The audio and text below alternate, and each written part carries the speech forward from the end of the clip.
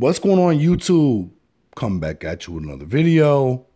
So I got a lot of positive feedback. Thank you to everybody out there who was giving me support on my last video.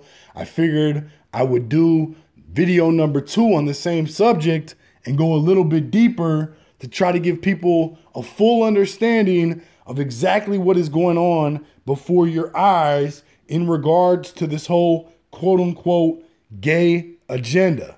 Now, 2 disclaimers right out the gate. Number 1, everything I'm about to say in this video is my opinion.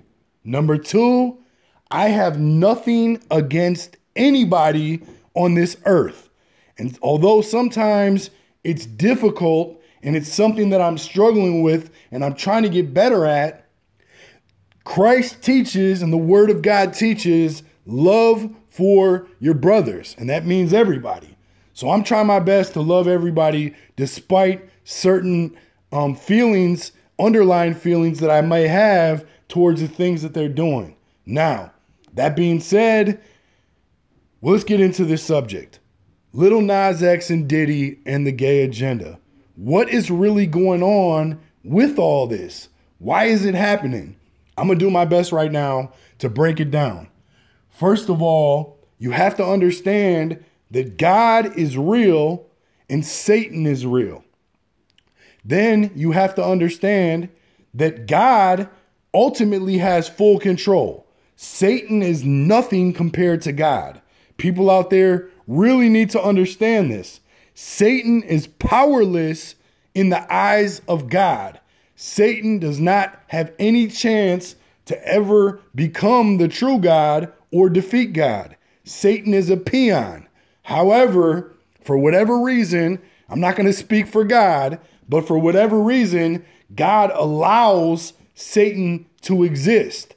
And I'm guessing it's pretty much because God is wonderful and gives people out there the free will to do whatever they want. Nobody is forced into anything. And God knows that Satan is ultimately going to weed out the good from the bad. You are going to be judged by your fruit. Every tree that does not bring forth good fruit is going to be cast into the lake of fire. It's going to be cut down and cast into the lake of fire. So that's what's coming for everybody who doesn't follow God. They're going to be tossed into the lake of fire because they are workers of iniquity and they are not doing right by God. So the gay agenda, how does this come into play and what exactly is happening? This is what's happening. There's a struggle, although again, let me remind you, it's not really a struggle because God allows it. But Satan is struggling to try to keep people away from God. That's Satan's number 1 agenda, is to trick people away from God so they do not keep their souls. This agenda is being forced on people because it goes against the word of God. That's why in 2021 and even before this is being rationalized and justified and pushed onto the masses at a whole greater level than we've ever seen before in the history of the world. Nowadays, this has become normal to a lot of people out there, even though it goes against the word of God. So Satan is using something that God is against to try to trick people into going along so they are in jeopardy of losing their souls. That's what this is all about. This is all about souls. This is all about eternity. This has nothing to do with quote unquote pride. Again, everybody out there is free to do whatever they want. But why is this system so adamant about pushing this on children? Like one example, Nickelodeon. Recently, if you didn't see, Nickelodeon had came out with a video for Pride Month with a man dressed up like a woman singing to the kids about trans and queer pride. We're talking about toddlers and adolescent type children. These are not adults. These are kids. Why are these ideas of sexuality being planted in kids' heads? And I'm going to say something too about this whole sexuality, this hyper sexualized society that we live in. That's not okay either. Even if it's straight stuff. Like, I don't think little kids should be seeing half naked men or women dancing around and putting ideas in their head that otherwise would not be there. But the problem that I have with the whole gay agenda is this is clearly Satan attacking and trying to attack people with something that goes against the word of God and is unnatural. That's the bottom line. Like, you can make whatever excuses you want for why this is happening, but I'm telling you exactly why this is happening. Because the devil knows his days are numbered and he wants to take you down with him. The same way some of these celebrities probably know that they signed on to something that they shouldn't have and their days are numbered, so they have no problem trying to drag you down with them. Stop, like I said in the last video, stop idolizing these celebrities. These people are nothing good. There's nothing positive about what they do. They are literally dragging you and feeding you right into Satan's hand. That's what they're doing. Why are you allowing this to happen? Why are you allowing your children to see this and watch these people and think that these people are people that they should look up to or idolize or see as role models? It's not okay. Turn the TV off and step away from this stuff. This is all garbage. Social media is garbage. Everything out there that we're seeing right now that a lot of people think is weird or isn't right is all because of Satan. That's the truth.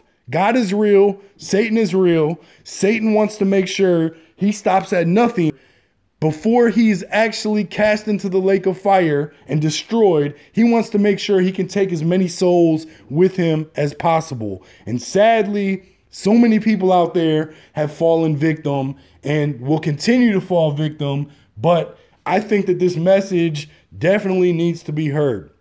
I want people to know, as of probably the past year, I've been having some major revelations in my life about really the power of God and how real God really is. For a while now, I've known God existed, but I wasn't operating in a way where I was showing that I was trying to follow God. Now I'm trying to follow God. I'm actually doing things in life, and this isn't no self-righteous stuff, but I want people out there to know, in order to actually follow God, you have to bring forth good fruit. You have to be a tree that brings forth good fruit. You will be judged by your fruit. You have to bring forth the type of fruit that God wants. This is why I stopped doing the type of videos that I was doing, because it wasn't doing anything positive for anybody else.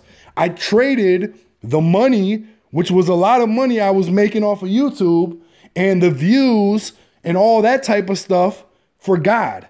None of that matters compared to God in my eyes. So I'm trying to do the right thing. I did some other things in my life too. I'm not going to really get into it on here, but I've made some big changes in my life. This is what people have to do. You have to give up your own desires and make God's desires your priority over yourself.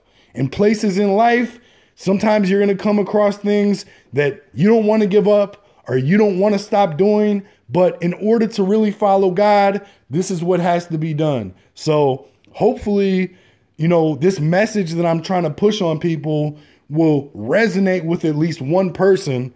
That's all that I could ever ask for, is that one of my videos would just touch one person out there and get them to want to start trying to follow God, because we are really living in the last days. There's not much longer, and everything on this earth is not worth your eternity. This is temporary. Everything in this earth is temporary. We're only here for a short period of time, but it doesn't mean that this is the end. After this comes eternity. Nothing in this life is worth your eternity. And hopefully I can help somebody out there understand that Jesus Christ is real. God is real. Satan is real. And if you don't choose Jesus Christ, if you don't choose God, you choose Satan by default. And that's just the reality.